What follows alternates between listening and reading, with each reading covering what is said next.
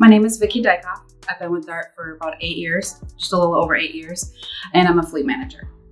I'm Ben Lawrence. I'm one of our operations managers, and I'm Vicki Dykhoff, supervisor. My job is to work with my board of drivers and get them loads, get them home for home time, answer any financial questions they have to help them get payroll taken care of. Basically just be their go-to person to help them figure out anything to do with their loads. That it's never the same. It's never boring. It can be one of the most rewarding and frustrating jobs on all the same minute. So just the variety and working with a bunch of different people. Vicki around the office, she's known for her consistency. You know, she's dependable. We know we can count on her. She's been with DART for about 7 years now. You know, a variety of different roles: fleet manager, fleet planner, recruiter. So a lot of knowledge. Definitely know, you need an answer. Vicki's kind of your go-to. Basically, I care. I'll try to do what it takes to get answers from my drivers, to make sure that they're happy.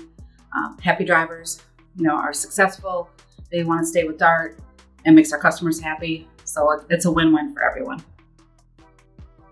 Every day we can count on Vicki bringing her A game. If she's in, she's going to bring in everything she's got. Kind of like what I said before, she's dependable. If you need something done, you can count on Vicki to get it done for you and do it the right way too. The biggest thing with Vicki is just how she connects with her drivers.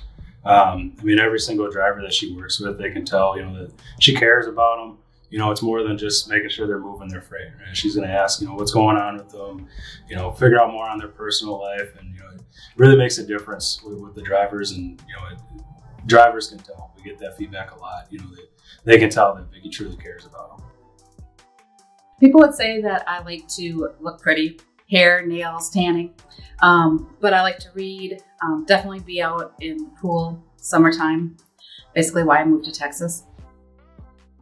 I had to do a lot of thinking about that, and we came up with one movie with the help of a few friends, Love and Basketball. Basically, it talks about friendships, relationships, going after your dreams, and, just life. I wanted to be a 5th grade school teacher.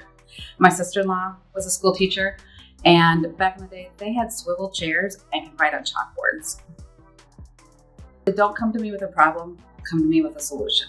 Basically, if you can know what the problem is, try to at least bring something to the table.